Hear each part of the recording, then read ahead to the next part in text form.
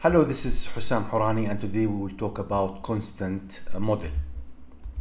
Simply, this constant model, the learner produces a model that always predicts either the majority for the classification, which is the relative frequencies of the class, or in the regression case, it returns the mean. So either the majority of the class tasks related to the frequencies of the classes in the classification tasks, or it returns the mean. So if you are looking for a model that focus on the majority of the classes and the most frequent items in your data set, so you use constant. And if you are looking for a model to count or calculate the mean for regression, then you use the constant model. Let's go and see how it's gonna work. So I'm gonna grab the file and I'm gonna use first the iris dataset. Okay, so everything is set. So from here I'm gonna go for test underscore. This is the test underscore. Okay, and I'm gonna use constant. Okay, this is the constant model. Okay, and as you can see, the classification is 0.33 and the accuracy area under curve is 0.5.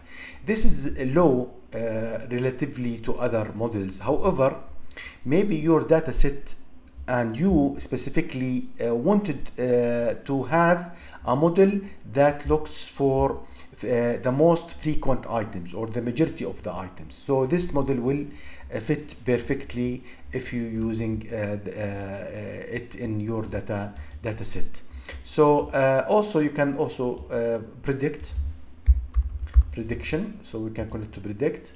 Okay, and I'm gonna use it to file, and I'm gonna use the predicted data set that we always use, which is this one. Yes, and from here you will see that it predicts the first one as Virginica and the second one is Virginica and Virginica.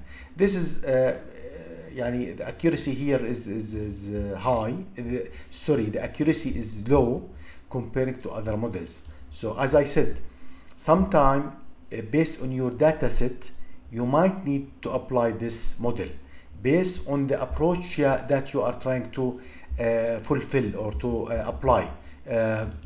Suppose that you have, for example, a data set that you need to focus on the majority of the items, the most frequent items, then this model will fit perfectly. So of course, if you compare this, for example, to logistic regression in iris dataset, logistic regression, there will be huge differences, as you can see from here and here. This is the test. The logistic regression is 99.8 and 96 for classification. Okay, so maybe this is not the right one for iris dataset. However, you can go, for example, let's try maybe to use it for regression, and let me remove the prediction, and let's just try to use different datasets. For example, I will use housing dataset just to see the results. It's 84 for MSE, and for RMSE it's 9.2, MIA 6.2, and R2 is minus 0.003. Let's try to use it for Titanic, for example. Titanic dataset. Where is the Titanic? This is the Titanic dataset. Okay, and let's see the accuracy. It's 0.49 and classification accuracy is 0.67. So it's better than the iris dataset. So as I said, it depends on your approach and what you are trying to achieve. So sometime you might use this constant model. So this is the lesson for today. I hope that you enjoyed it, and we'll see you in our next lesson. Bye.